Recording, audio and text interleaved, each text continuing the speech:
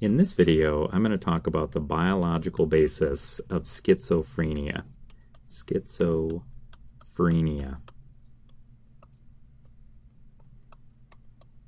which is a common long-term mental disorder that causes a large amount of distress and disability. Schizophrenia is the prototype of the category of mental illness called the psychotic disorders. Let me just write that. Psychosis.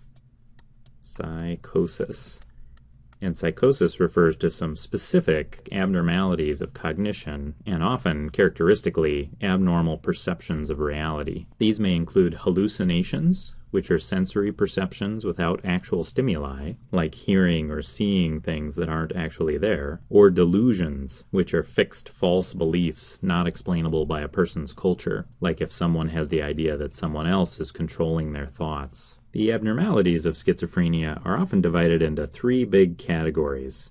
So let me just write 3 arrows here. The first of these are called cognitive symptoms. Cognitive. And there can be all sorts of cognitive symptoms with schizophrenia, such as abnormalities of attention, organization, or things like planning abilities. The second big category of abnormalities in schizophrenia are often called the negative symptoms. Negative. And these can include things like blunted emotions or a loss of enjoyment in activities. The third big category are often called positive symptoms. Positive symptoms. And these are typically the things that we refer to with this term psychosis, things like the hallucinations and delusions that are very characteristic of schizophrenia and the other psychotic disorders. But it really can produce these very complex syndromes spanning many different kind of mental functions, from the more thinking type of functions like the cognitive abnormalities, to the more emotional and motivational type functions like the negative symptoms, to the more perceptual abnormalities, these positive symptoms. As of 2014, when I'm making this video, our understanding of the cause of schizophrenia is very limited. And one reason for that is we have a very limited understanding of how the normal mental functions occur that are abnormal in schizophrenia. But in this video, I'll just briefly discuss some of the things that have been noticed about patients with schizophrenia that might play some role in how the disorder develops. First, let me pull up some pictures of the brain to talk about some of the abnormalities that have been seen in the brain with some patients with schizophrenia. So these illustrations are some different ways of looking at the brain, because first I want to mention that some brain abnormalities have been observed in some patients with schizophrenia that are visible even without a microscope, even just looking at the brain with the naked eye. One of the first things that was noticed involved these fluid-filled structures inside the brain. I'll just kind of outline a few of them here, and there's another one that we can't see in this view. But in this illustration, the brain has been cut with a knife so that we can see the inside of the brain, and there are these little fluid-filled structures here. And in some patients with schizophrenia, these structures are larger than kind of the population normal. If you averaged out all the people without schizophrenia, these can be larger. And there are a few medical conditions that can cause this that don't appear to be happening in schizophrenia, like there doesn't appear to be increased pressure that's pushing these fluid-filled spaces open farther than normal. Instead, what people think this represents is that the actual amount of brain tissue, if you kind of look at the whole brain tissue, that there might be a reduction in the size of all of this brain tissue, so that these fluid-filled spaces are just a little larger than normal because there's less total tissue of the brain. Going along with this idea is that the size of the cerebral cortex, kind of this covering that's on the outside of the cerebrum, the topmost part of the brain, seems to have decreased size. Actually, it appears to be somewhat thinner, particularly in certain areas of the brain, including areas of this lobe of the brain, which is called the frontal lobe, and this lobe of the brain, which is called the temporal lobe, so that some areas of the cortex, the cerebral cortex covering these lobes of the brain, appear to have less tissue. They appear to be very subtly thinner in certain spots. And it's been interesting to find these abnormalities in these particular areas of the brain, because these areas have a lot to do with cognitive and perceptual functions that are often abnormal in schizophrenia. Now, if we take areas of cerebral cortex, this layer on the outside of the cerebrum, and we look at it under the microscope, like they're showing in this illustration here, there's usually kind of an organization to the way the neurons and the other brain cells are organized into layers in the cerebral cortex. Let me just write that out, that this is representing the organization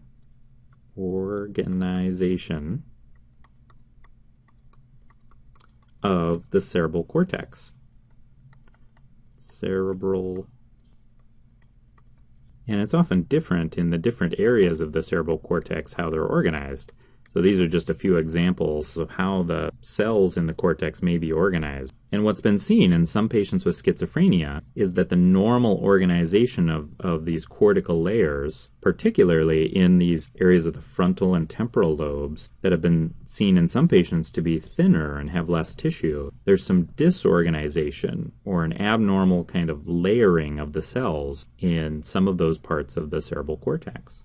So these are some of the physical differences that have been seen in some patients with schizophrenia, either when their brains have been examined at autopsy after they've passed away, or with special scans that can look at the structures of the brain. But now there are newer kinds of scans that can actually look at the activity in different areas of the brain. And some studies that have been looking at these scans have also noticed in areas of the frontal and temporal lobes, in some of these same areas that the structural abnormalities have been seen, there appears to be a signal that there may be abnormal activity on the kinds of functional scans that we have currently. So a likely possibility is that in patients who develop schizophrenia, something happens abnormally during development of the brain, and that these particular areas of the brain do not develop normally, leading to the disease. Some features of schizophrenia, though, also appear to involve abnormalities in a neuronal pathway that uses dopamine as a neurotransmitter. So let me just pull up an image of dopamine. So here's an illustration of this molecule called dopamine, which is an important neurotransmitter in the nervous system that communicates lots of information between neurons and parts of the brain. And the networks of neurons that use dopamine appear to influence activity in different areas of the brain, so that abnormalities can cause abnormal activities in certain parts of the brain. And importantly, for schizophrenia, dopamine appears to play a big role in the activity of the frontal and the temporal lobes of the brain, and particularly areas of cerebral cortex in the frontal and temporal lobes that play major roles in many of the cognitive, emotional, and perceptual functions that are often abnormal in schizophrenia. And supporting the idea that dopamine, or abnormalities of dopamine in the brain, may be playing a role in schizophrenia is the fact that a number of medications that affect dopamine neurotransmission often improve many of the symptoms of schizophrenia. One pathway in particular has attracted a lot of attention as likely playing a role in schizophrenia. There are a collection of neurons right around here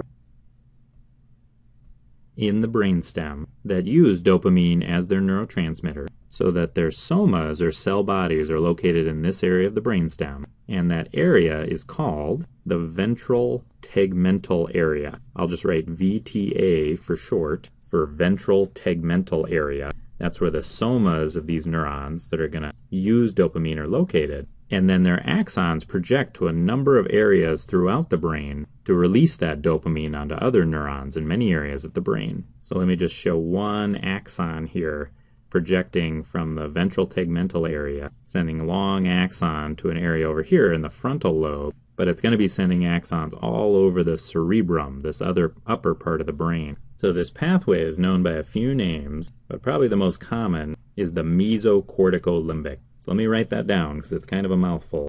Mesocorticolimbic pathway. And what the parts of this word mean, the first part, meso, refers to the area that the ventral tegmental area is in. So this part of the brainstem, which happens to be called the midbrain, and another term that can be used for that is meso. So that meso refers to where these neurons are starting in the midbrain. The cortico refers to the cerebral cortex, and many of these axons are projecting to areas of the frontal cortex, the cerebral cortex of the frontal lobe, like we've shown over here, and also areas of cerebral cortex to the temporal lobe, like we've shown over here. And then the limbic part of this term refers to a collection of structures that are on the inside of the brain here for the most part, that kind of wrap around this inside part of the brain here, if you've cut the brain in between the right and the left halves of the cerebral hemispheres. And these limbic areas of the brain are very involved in emotions, motivation, and a number of other brain functions.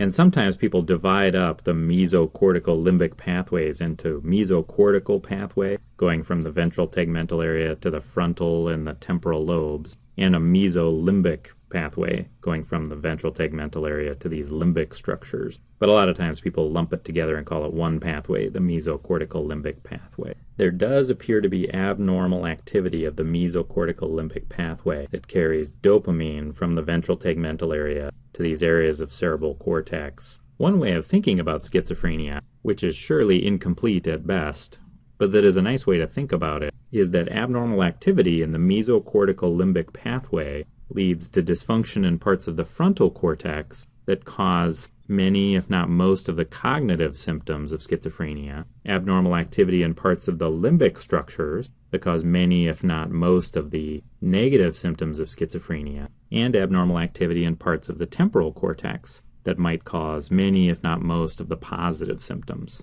In reality, however, abnormalities that are involved appear to be far more complex than this simple idea, and there's likely widespread dysfunction of many neuronal networks and multiple neurotransmitter systems throughout many different areas of the brain. So those are some of the biological things that have been seen in studies of patients with schizophrenia. The last couple of things I want to mention before I finish this short video is that there are a number of clues that multiple kinds of things may be involved in causing the brain abnormalities responsible for schizophrenia. Genetic studies have suggested that a predisposition to schizophrenia can be inherited, and there are several genes related to development of the brain or brain function that have been associated with the risk of the disease. It may be that genetic abnormalities increase the risk of the brain developing abnormally in certain situations. So when it comes to looking for causes of the abnormalities we see in the structure and function of the brain in schizophrenia, genes may play a role.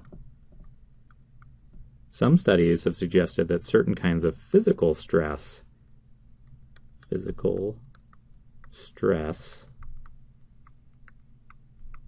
on the mother during pregnancy, such as infections during certain periods of the pregnancy, periods that might be critical for development of the brain. These physical stresses during the pregnancy may increase the risk of schizophrenia. And it does appear that psychosocial factors may play a role as well. Psychosocial factors.